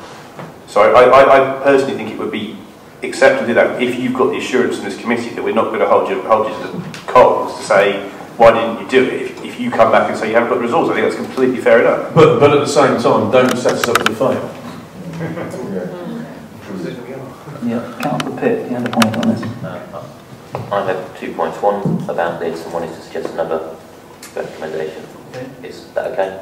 Yeah. On this one, I'm wondering whether when we phrase the recommendation, we phrase it along the lines of we would like you to prioritise transport-related issues, and then just say some of the things that were raised at committee have been, so that you're aware of them. But apart from HGV on Victoria Road, which I think is an ongoing one, I think the others. Actually, no, I'll rephrase it, I'll back off from that. We trust your professional judgment. I'm sure you will continue to be lobbying from what you've heard for the the overnight watch on Victoria Road and so on. So, you know, I mean, if we just say transport issues, in particular antisocial driving, speeding and HGVs and rate restrictions, just sort of, that's too many as well, but transport-related issues, that's there. My suggestion for another one is I'm wondering whether we should add something about dwelling from burglaries at the time when the clocks go back in those vulnerable areas, because the burglary rate has shot up and it's quite a particular thing. Is there anything you can do around those vulnerable areas when those clocks go back, or something narrowed in to try again taking on board what you said? It is that we work. I mean, burglary is, you know, one of our top priorities as a force. We've got a priority crime unit who specifically focus on burglary, and we support them desperately. You know, I mean, the PCSOs are always out there. We've got something called cocooning. It was something which was trialled in Manchester and deemed a success there. We do it there where we have a 100-metre radius of any burglary. It's in addition to house-to-house inquiries, where we go around saying, there's been a burglary in your area, we'd like to give you some crime prevention advice. And of course, you know, the officers I have, you know, we patrol actively, we have targeted patrols. Quite often we are tasked ourselves with fulfilling a burglary plan where they look at you know, maps and the locations so we can tie in. So that, I'd like to say, I think that is already covered. Okay, thank you. Well, on the two identified priorities, I mean, can I suggest that we do have a lot of very specific concerns voiced by the members of the public too on Victoria Road and the nighttime weight restriction. If that can be specified as the priority and taking on board Councillor Pitt's points and other transport-related issues, and you've heard all the points been made tonight, yes. Is that okay as the second priority? Have we got any other suggestions for another priority? If I don't hear any specifically, then I think we're happy to agree those two priorities. Everyone clear on what we're agreeing? Yeah. So we have. I think that's that was an issue which I think we. I think we could deal with that now as just part of our everyday business. We're still engaged with City Council team with the landlord. You know, the problem seems to have subsided, and hopefully we've got a long-term solution. You know, just round the corner. Okay, Councillor Bird, yeah. So will we keep the camera up until we've got this other camera we're talking about? We don't actually have control over where the cameras, the redeployable camera stays up or not. That's decided by the CCTV operations manager, and he prioritises whatever applications he's getting in for redeployables. So if he gets somewhere where there's a more serious incident occurring or incidents occurring, then he could take the camera down. What I can do is let him know that it's been talked about here and that your preference is to keep it there till we work something else out. But I would add, Jerry, that I think the camera is only a small part of the work that's being done there. Okay. I mean, and the camera was up, and there was still a gathering there, and there were still problems there. I think there's a lot more work that's gone into this, and I think particularly liaising with the landlord and you know, dealing with him and asking him to come up with a solution. I think that's probably had as big an impact, if not more, than the camera. Okay, thank you, Jason. Can we move to the vote then? We will have a vote on the two priorities we're setting, which is disrupt the supply of Class A drugs and to continue to prioritise nighttime rate restriction in Victoria Road and keep in mind other transport-related issues in your area. Okay, all those in favour? Okay, and thank you very much for all the contributions. That has gone on a little, but I think it was a very useful item and lots of very good points made, and thanks so much again for the report, Jason. Thank you. Okay, if we can move on to item number 6, which is a report from Rebecca Avery. Rebecca, welcome. Police and crime prevention outreach worker. I don't know if you'd like to come up here or just speak from there, but just tell us a little bit about your work. Okay, thank you.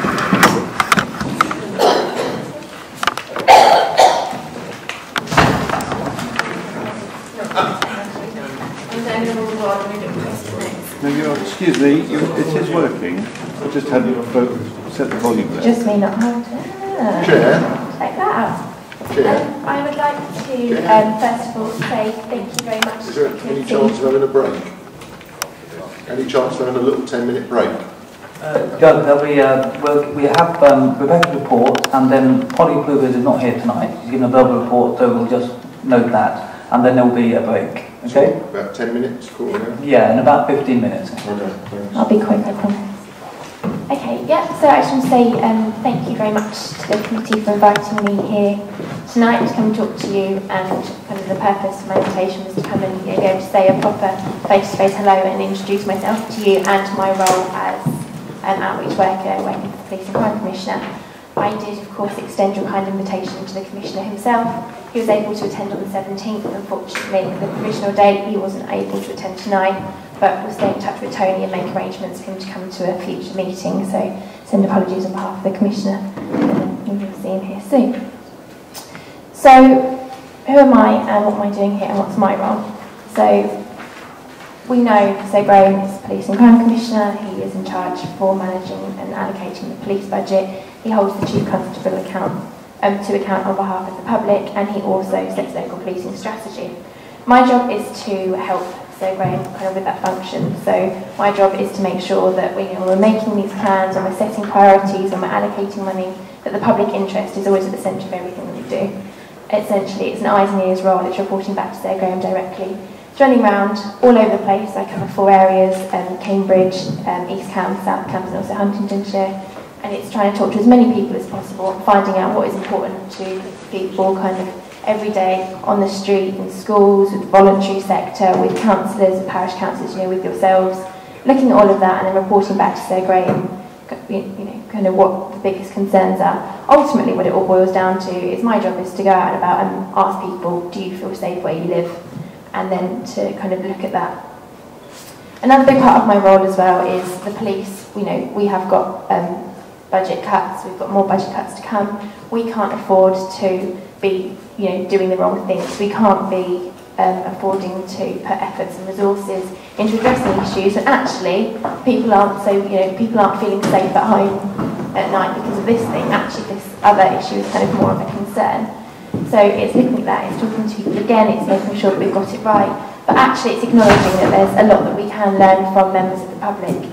So actually trying to encourage members of the public to come and volunteer with the police or alongside the police, so that be through Speedwatch, which I'm glad to have heard so much discussion about it tonight, but that's neighbourhood watching. There's a lot that we can learn, as in, even just language, the way that you talk about your area, the way that you're phrasing your concerns about geography, and if we're going to be dealing with these kind of more emerging challenges such as child sex exploitation, human trafficking, what can we learn from charities that have been established for 15 years or more about the way that they talk about victims, about the way that they identify victims, and talking about these offences really. So it's working with them, and it's kind of connecting all of that, so it's feeding back to the police, the commissioner, connecting everything and making sure that we are targeting all of our efforts as efficiently possible and ultimately in the public interest.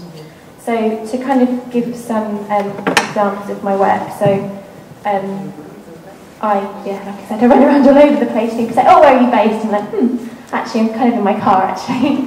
But it's great, I love it. I get to talk and meet people face to face. I get to speak with your lovely selves.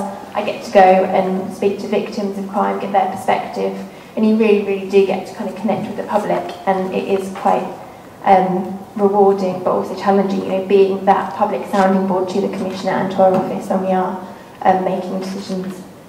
We are looking at kind of priorities and things. So see the level that we're operating, I would not be able to come here tonight and go back to Sergeant Ragg and say, right, Victoria Road, get your officers out there now and enforce it. That's not what it's about. But if I come to you tonight and you're saying, right, we want more police officers patrolling Huntingdon Road. Okay, why would you like more police officers patrolling Huntingdon Road? Oh yeah, because police visibility is reassuring. Okay, that's fine.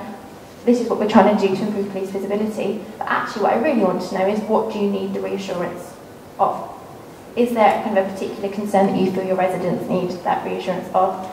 And is it just a case of police visibility and enforcement can solve that, or actually looking at other things? So are we making sure that you as councillors have got all of the knowledge that you need to be able to go back to your residents and give them confidence that they know about door chains, that they know about making their property safe and secure, and that's kind of a big element as well. So it's not necessarily looking at the things that people want the police to be doing, but they're not doing. It's also trying to look at the way that we're sharing information. Are we communicating effectively, and are we empowering every person out and about on the streets of Cambridge to be able to keep themselves safe?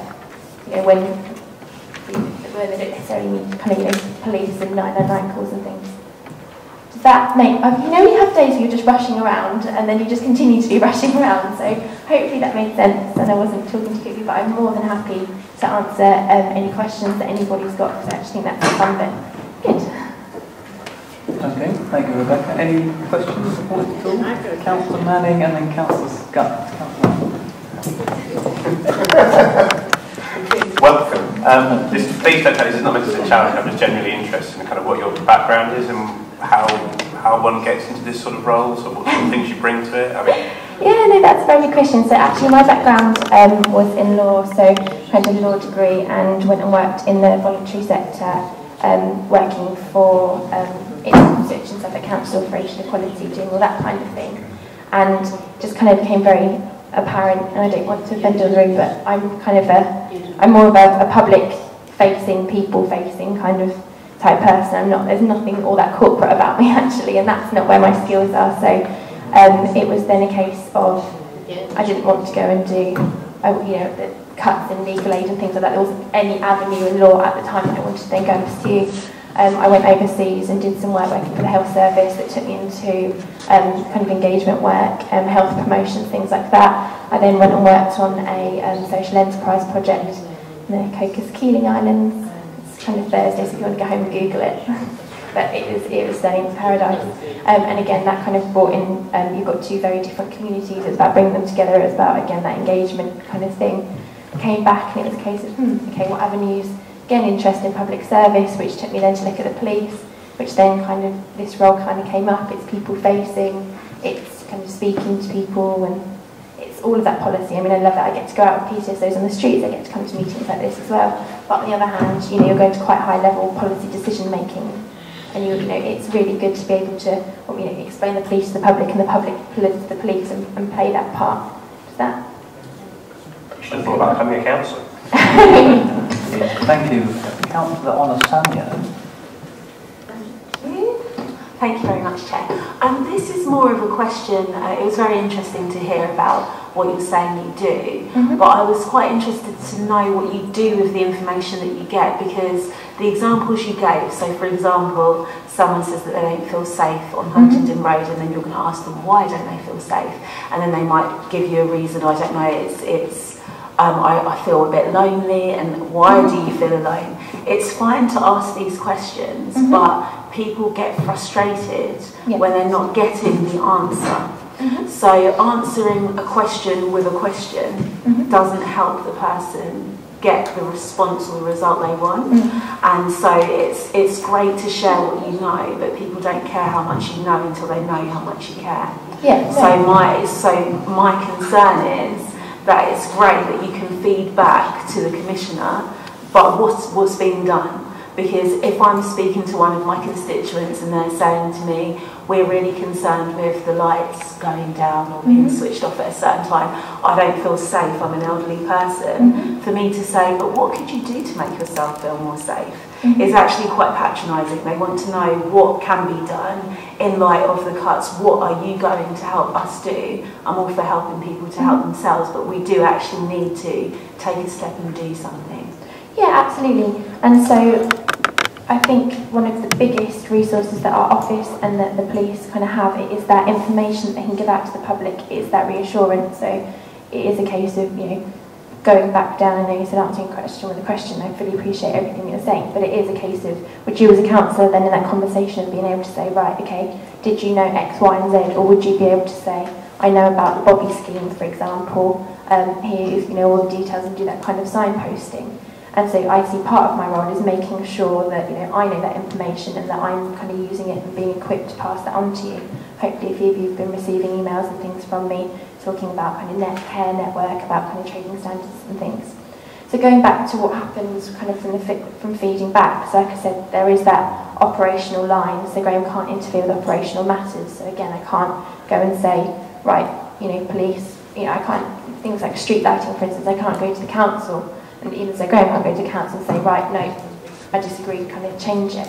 So it is about getting a broad picture. If you've got one person saying something, is it just that don't know information? If you've got 50 people saying something, right, okay, we've got a problem, and so then it's feeding that back to the commissioner, it's feeding that back to the local policing team. It's also looking around what other organisations there are and supporting kind of communities to have the right people at the table.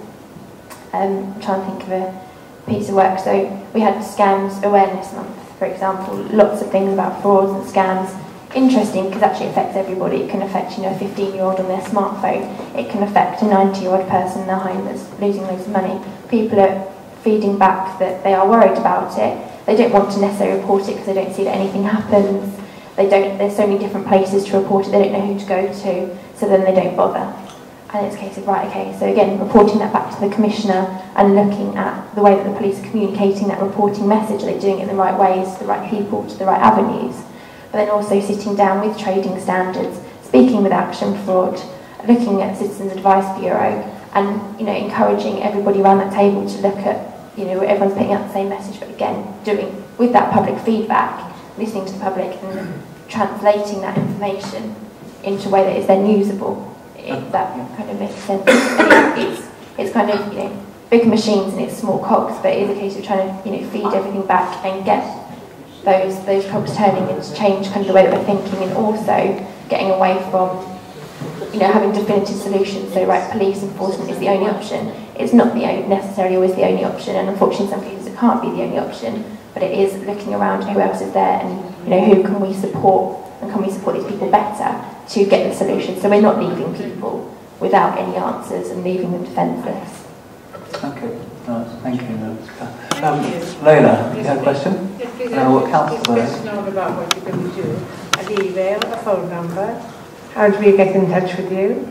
I have got phone is fine, email is absolutely fine. I've got some cards with me. All my details are on the Commissioner's website. I do constantly send out kind of information and to try and stay in touch with kind of councillors and things to give them, you know, information to spread and share. But my inbox is an open door, if that makes any sense. The cards with you? Yeah, they're absolutely with me. We'll have some. Yeah, no, please. And I'll leave some as well with you councillors, just so if you've got anyone who'd like to pass them on to. Okay. Yep, thank you. And Councillor Bird, finally, something. Lovely, thank you. Thank you for that. You just said that if there was a lot of people had one issue and it kept coming up and coming up. Well, the main issue that keeps coming to all of us is about the lights being turned off. I would say 95% of people in Cambridge, that is a big concern. So it would be good if you could take that back to Sir Graham and ask him if he could do something about it to stop it happening. Because there is a lot of nooks and crannies in Cambridge and small little streets, and there's a lot of elderly people that are frightened to death. The other thing is about the Bobby scheme. Now, I thought that had finished. Now, I know a lot of elderly people don't know if that still exists. So that needs actually being put on some of the leaflets, some of the booklets that go into the homes, some of the local papers, so people know that it's still there and they can use the scheme.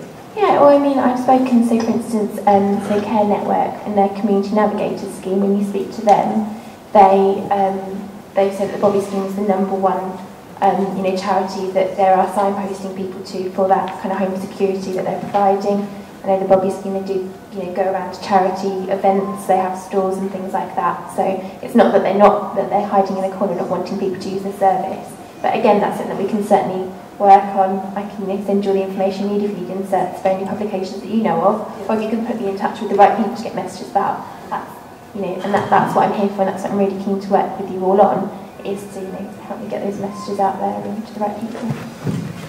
Okay, thank you. And we are looking at trying to invite Tom Blackburn-Mays from the County Council to North Area to talk about the proposals for looking at doing lights and turning the lights off. So we will be addressing that more substantially, I think, at a future area committee. I've got Councillor Smart and then Kay Harris, and then I think we'll have to wrap that up. Thank you very much. Councillor Smart. I'll be brief again, Chair. So, yeah, nice to have you here, Rebecca, to talk to us. I don't know if I missed something, but I mean, who I'd really like to meet is Sir Graham Bright. He's not here. And he isn't here to talk to the people of North Area, which I think he should be. It'd be useful for him to be here, and it'd be useful for us to be able to talk to him, I think. And when he was in the Market Square on the 14th of August, one of the people in this room was talking to him, he didn't seem very keen to talk to that person at all. So I think I'd recommend that everybody watches Richard Taylor's YouTube video, I think it is, on that, because it seems to me that Graham Bright doesn't want to speak to us at all. And it looked very bad indeed. Yeah, no, I appreciate that. So again, to kind of address that at the beginning, but I will repeat, I did extend your kind invitation to myself, to Sir Graham. He could attend on the 17th, which was the provisional date that Tony sent. Unfortunately, he's not available tonight. We will make arrangements to come to future meetings.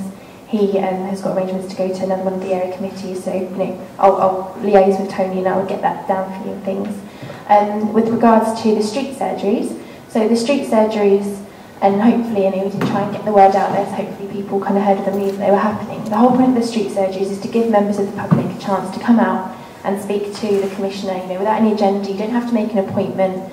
You know, we have police there as well, so if you want to talk, we have, and you know, try and make kind of a bit of a scene in the spectrum of being, you know, really highly visible, so that if people have got anything they'd like to come and ask, they can. That said, people stuck in the street is brilliant. We want to talk to as many people as possible, but video cameras can tend to be quite obstructive to ordinary members of the public who are then wanting to come up and speak to their police and crime commissioner and ask questions at that time. It's not a case of not wanting to ask any questions, it's just the acknowledgement that while certain members of the public, you know, have very, very valid questions, those questions aren't necessarily more valid than someone else that's, you know, just popped to the shops, popped to M&S or whatever, and is walking past and would like to ask a question of their commissioner and then feels that they can't. And it's just that kind of awareness, and it's trying to, you know, get that balance and let the commissioner be able to answer questions and have members of the public be able to approach him when they have the opportunity. Okay, thank you. And Graham Bright has appeared before the committee before, and we'll ask him to appear before the committee again in the future. And finally, Kay, you have a question? It's quite a quick question, because I think somewhere along the line I've missed something, like the councillor over there. How does these priorities and the information that you receive get down to our local police? How quickly does it get to our local police? And that's the question I really want answered. Thank you. Okay, well, I mean, it's different kind of levels. So again, when we're talking about the Police and Crime Commissioner, he's not looking at individual operational cases, he's not looking at particular streets and particular incidents, he's looking at overarching kind of themes. What things in Cambridgeshire are presenting the biggest risk to people? Obviously, okay. Yeah, but obviously, sorry, I'm interrupting you, but obviously, in the midst of all this information you're gathering, because to me, you're just a stat. You're gathering the information and it's just a stat. Now, in that information, you could quite easily pick up something that our local police, Jason, or somebody like that does not know about, and it could be very useful to them. Yep. What happens to that type of information that you've picked up? You've walked along the road, you've had half a dozen ladies out, they're talking, they're local to an area, they've had problems, they tell you those problems. What happens to that information? Yeah, no, you're absolutely right. Anything like that, I do work really closely with our local policing teams. Often it is a bit kind of hard to understand that divide between operational policing and overarching things. Anything like that I've got a good working relationship with all of the local policing teams. I would be speaking to Jason or to Kevin or to any of the local policing sergeants, inspectors higher, if it warrants going higher, straight away. Nothing like that gets missed. Anything that gets brought to my attention, if I can't deal with it in my role and capacity as outreach worker and our office can't deal with it in our role and capacity as Office of the Police and Crime Commissioner, it gets passed on to the local policing teams to be dealt with. Okay, thank you very much, Rebecca. And perhaps if we get Graham White here again, and Matthew will come along and we can see how the whole process works on both ends, so to speak. And that's maybe, you know. But thanks very much for coming. Thanks for your time.